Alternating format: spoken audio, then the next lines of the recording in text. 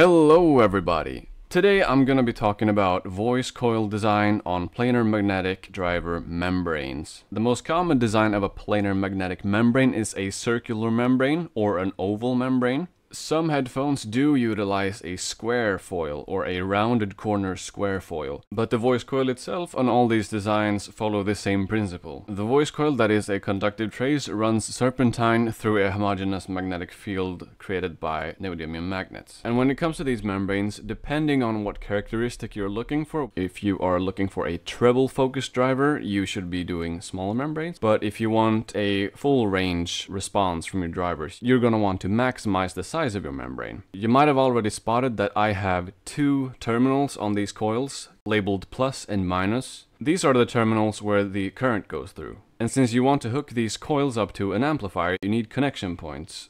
These connection points cannot be on the part of the membrane that is moving. So since I wanted to keep things simple in my own design, I just used some 1mm wide bolts, where the head of the bolt connected to the actual connection point of the coil on the membrane. And I actually designed slots for some nuts to go in, as to really secure the bolts to the plastic frame that the membrane was attached to with glue. I found that this worked really well, and it allowed me to straight up just solder wires to the bolt itself.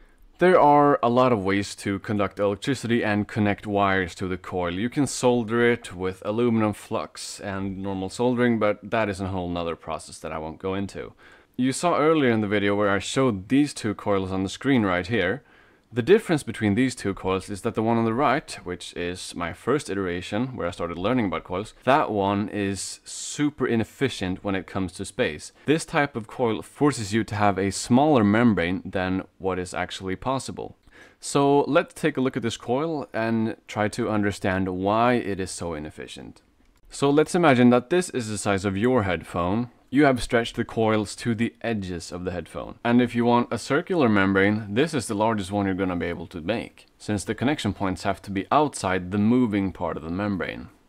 This voice coil is my second iteration, and this one is a lot more efficient. This one has an even larger membrane than the other one, and it also has one more trace than the other. So how could this be? I'm just gonna go ahead and say that I did make the coil a little bit more space efficient by shrinking the actual contact points for the bolts. So these are about 2mm wide right here, and they used to be about 4 on the previous membrane. But the main thing that makes this coil so efficient, relative to the number of traces that it has, I've split the coil up on two sides. And that is the best way I can explain it. If you're having trouble understanding this, just pause the video and zoom in and try to follow the trace. So how is it more space efficient to split up the traces this way? So again, let's imagine that you stretch the coil to the edges of your headphone. Since there is now a lesser number of traces between the edge of the headphone and the contact points, the active membrane will be able to be much larger than on the previous design, where the connection points were 3 trace lengths away from the edge of the headphone.